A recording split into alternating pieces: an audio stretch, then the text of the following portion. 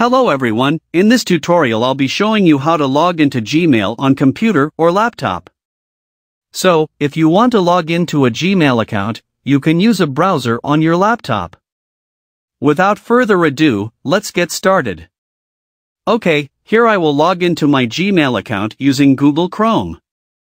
So, open the Google Chrome, and then type in the search field with the keyword gmail.com. If you want to create a new Gmail account, click on Create an Account. But if you want to log in, just click Sign In. Enter your Gmail or phone number here.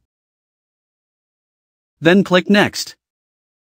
The next step, enter your Gmail account password. If you forget your Gmail password, you can reset it using your recovery number or email, but I assume you still remember your account password, so just enter it here.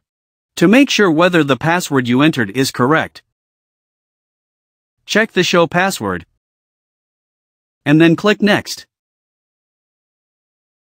And yeah, if the password you entered is correct, you will be able to successfully log into your Gmail account on your computer or laptop.